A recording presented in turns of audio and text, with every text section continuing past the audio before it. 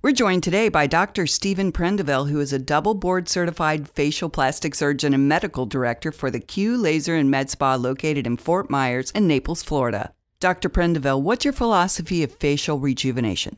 Well, it's a great question, and most people that come to see me here in this area are very lifestyle-oriented, and they begin to see changes in their face. It was part of the aging process. And in an effort to look better and actually really mainly to feel better about themselves, they may want to have something done which is basically going to match their lifestyle and their physical characteristics, but they don't want to look unnatural. My job is to help a patient really feel better about themselves in a way sometimes surgically, sometimes non-surgically, in which they feel good, healthy, and confident, and like I said, better about themselves. That's hard to get sometimes, is for confidence for people, and that's something you are offering. So I really like that. How would you decide what to do for your patient?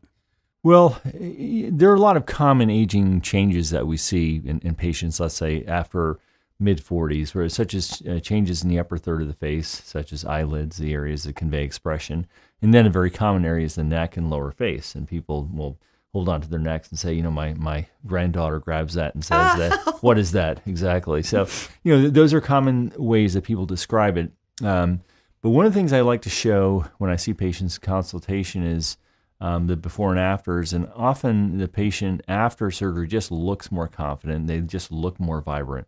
And that's what people want without looking distorted, because everybody's seen those people in the airport or in the country club or on TV that looks unnatural, or they don't look human anymore. No. And so those aren't my patients. I want to reassure you. Thanks. Exactly. And, you know, we want to help people achieve their goals to match their lifestyle, basically. So are there any myths that surround facial rejuvenation versus the realities of what goes on? Sure. That's a great question, because nowadays there's a lot of advertising that's concerned around, you know, facial aesthetics in general. And one of the biggest myths is what we call the non-surgical facelift. And so there are ways to rejuvenate the face which are not surgical, but they're certainly not and don't approximate what a facelift does. Okay. So when you hear non-surgical facelift, you're often hearing fillers in the face, which are fine, and they work well for specific purposes, such as addressing cheek volume, giving fuller lips, addressing the lines between the upper lip and the cheek, or addressing lines of animation, such as what Botox or neurotoxins exactly will do. Or there's energy devices which can give some mild to moderate skin tightening to the lower face and neck. But if you're to say that they're kind of the same thing or produce the same result as something surgical, that's not really true. And so we have a saying in the industry that there are no shortcuts across the canyon, and there aren't. And so what I always tell patients, I show a number of different results, and I say, really, what are your goals? What do you think looks better? And, you know, what would you like to achieve? Invariably, for most of the patients that I see, they're looking for something more substantial and durable, and that's what surgical results achieve.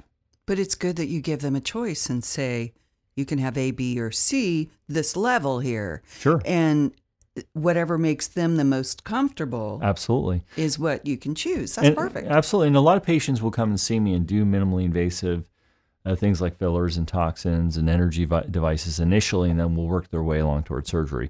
And some people come in and they say, look, realistically, what do I need? What do you think is going to last me the longest, et cetera? And of course, I tell them. So we're willing to offer both things, but we want to demystify what we do and what results are going to be like. What great information. Thank you so much, Dr. Prendiville. Thank you. To learn more and schedule a free initial consultation with Dr. Prendiville, please visit theqmedspa.com.